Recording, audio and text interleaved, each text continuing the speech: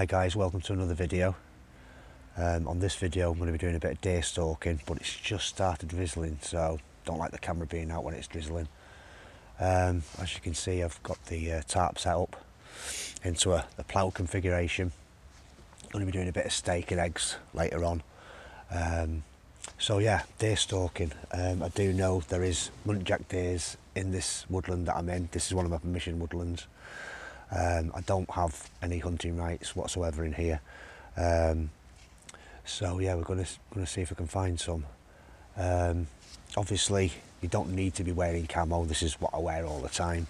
But drab clothing is usually okay for going deer hunting.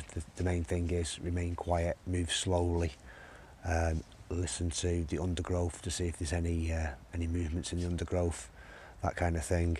I've got a few problems myself because I'm filming for you guys. One is there's loads of leaf litter on the forest floor, so I can't see where the sticks and the twigs are that are going to break under my feet. So that's one disadvantage. And the other disadvantage is the camera. The shutter is quite noisy on this camera, which is the Canon 1300D DSLR. There is a little bit of wind which might disguise any kind of noises that I create. So yeah, pair of black gloves, cover your skin, is another thing. So I've just got my mosquito net. I'll just whack that on my hat, so that because skin shows up like there's no tomorrow, especially to a wild animal. I mean, these tricks and tips that I'm going to give you can be used to with any wild animals, not just deers, but foxes, badgers, that kind of thing. So yeah, I'm hopeful we'll see something, but we'll record whatever anyway. There is a badger set in here as well, so I might take you up to see that. So right, let's crack on. The first thing really is to move out of this camp as quietly as possible. So I might just leave it for 10-15 minutes because I can't hear any birds now, and I did before I started filming. So give it 10-15 minutes before I move out, and then I'll bring you back. I'm going to make my way up to the drive and then we're going to take it from there. So I'll see you in a minute.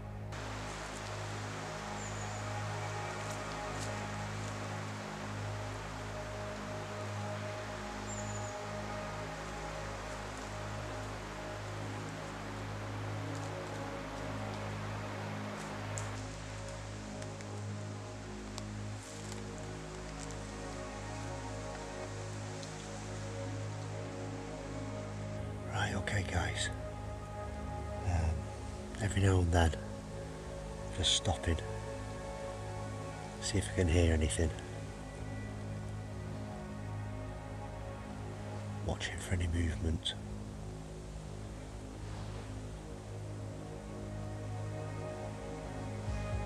Now I've got my binocular with me.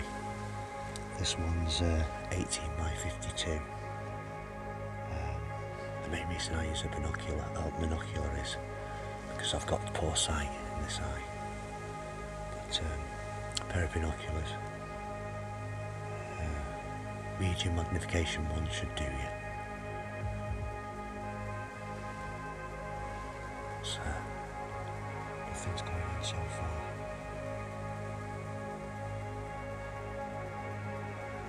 Okay, let's go up to the drive.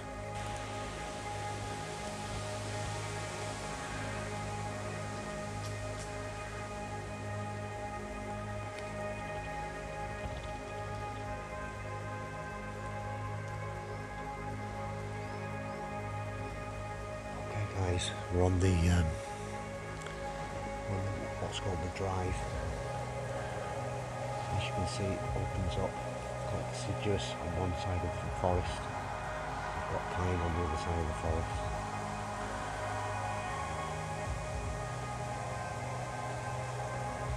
So what I'm going to do is just walk up and down here very quietly, see if we can see anything.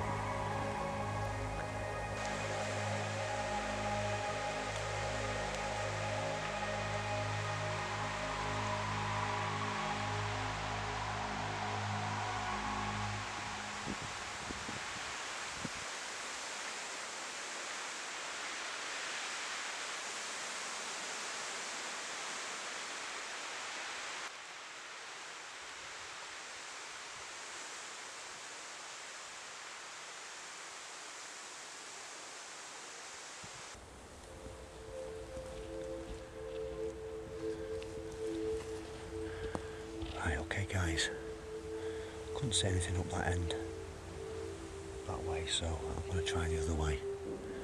Just open up into a field in a bit, so we might have a chance there. When you're stalking, especially in a field, try and stay low or next to the hedges. Don't silhouette against the skyline, because that's a dead giveaway. They'll spot you straight away. And muntjacs have an incredible sensitive nose, an incredible kind of sense of smell.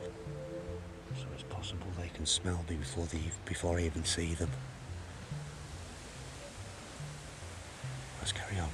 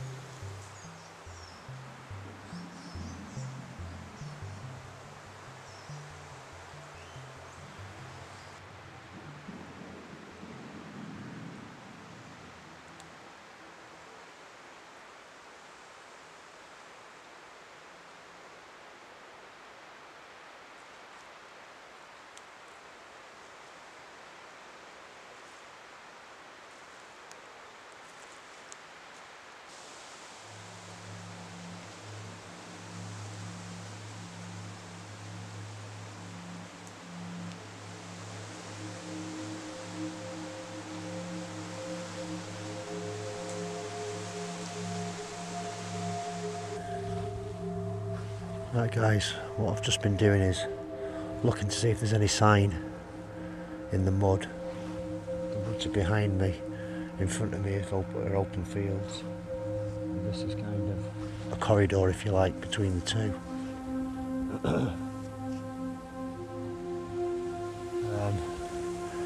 Been looking for signs of hoofs, very small ones. It is only a small animal, the muntjac. But can't see anything. I can only see humans and horses, all of which are quite old by the looks of them. So we'll press on a bit further.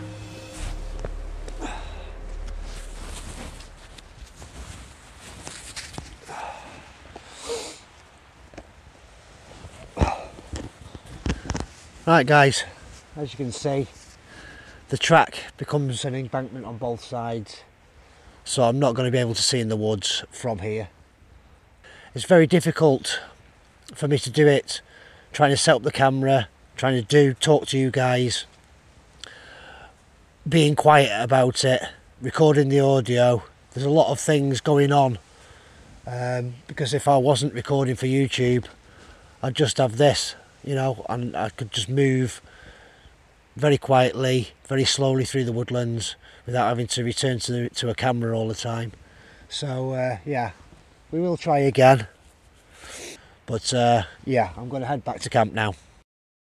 Right guys, so I hope that you've learnt something from that little stalking bit of the video.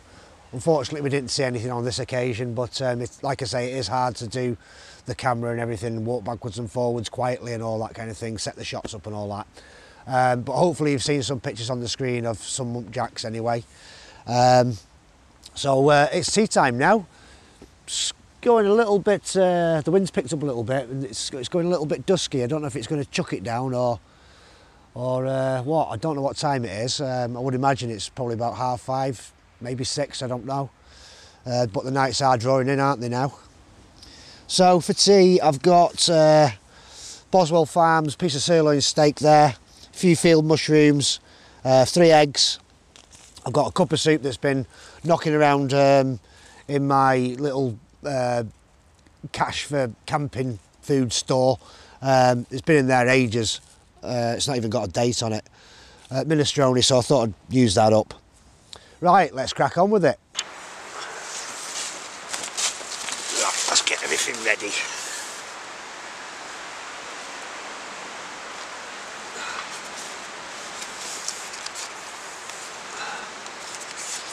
I'm still no better guys either, so I'll have to put up with me using my gammy arm still.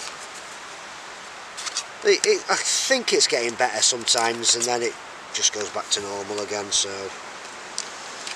let's open this steak up. So there's a nice piece of steak there, guys. Look at that.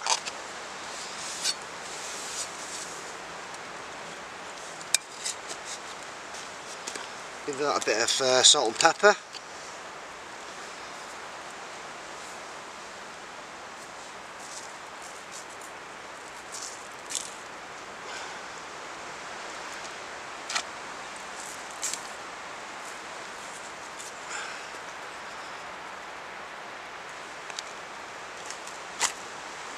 Probably better doing it like that.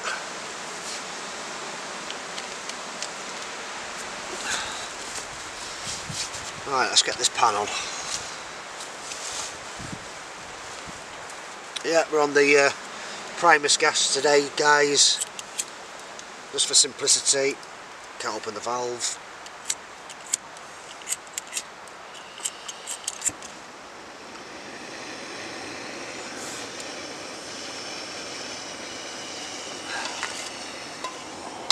Let's get the pan on there. A little bit of oil. I'm going to start my steak off. I like my steak medium rare. Get that hot first, then I'll chop the mushrooms. In fact, I can do the mushrooms now, can't I?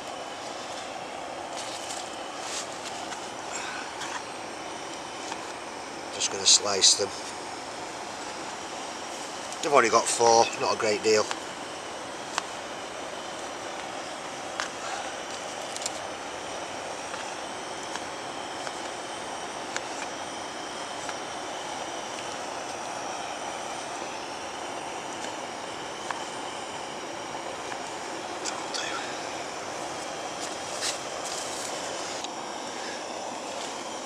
Right, guys, so I've just chopped my mushrooms. Let's get the steak in the frying pan. There we go, look at that. Yeah, so I do like this knife. I've actually cut the little Preston thing off it that was there with a loop on it, because it kept getting in the way. So yeah, I'll make a leather sheath for it, and then I'll show you guys how I do that on a video when I get the materials for it. So I like my steak medium rare, so I'll let that get going, chuck these mushrooms in as well.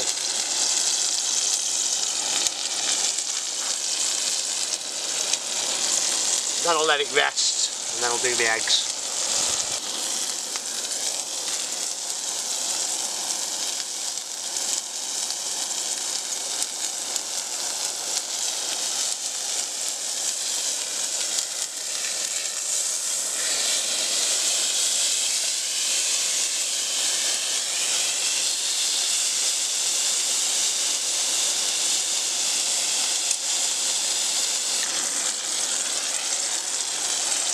So I'll just show you how I transport my eggs.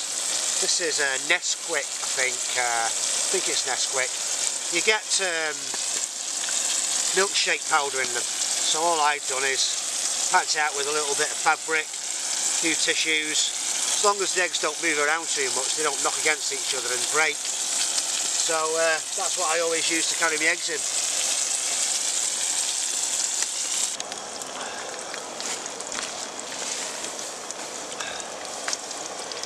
I really must get myself a spatula because I don't own one.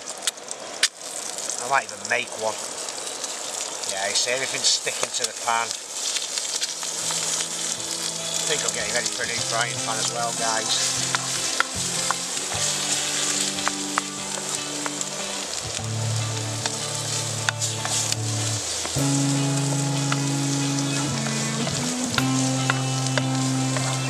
Not to worry.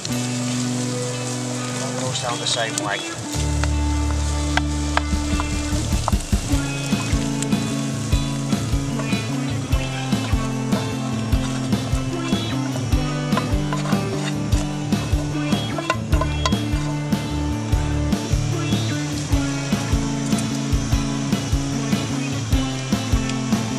So we'll get the cup on, seeing as though we've got the gas on.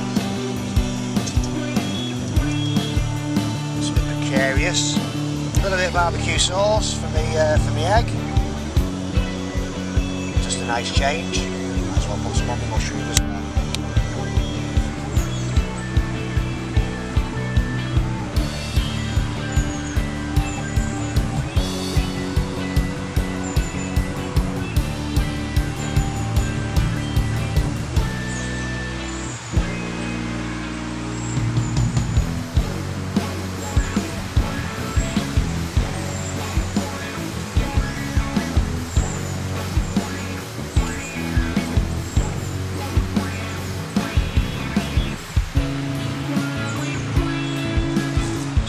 Steak.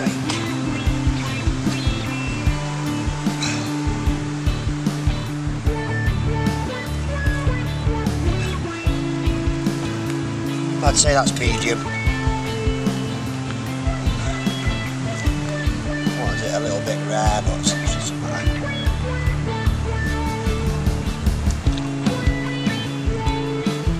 Oh yes, that's very nice. Right guys, that's tea all sorted out. I'm just going to chill out and listen to a bit of the radio.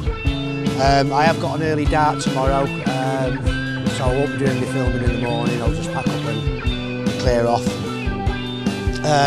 Don't forget guys that the giveaway is still open, so if you've not seen that video, I'll put a link in the description. Go and check it out. There's a chance to win some cool stuff. Right, so I think that's about it. I'm going to wrap the video up just by saying thank you for watching as always. Please like and subscribe, and give me thumbs up, thumbs down. I'll see you all on the next one. Cheers guys.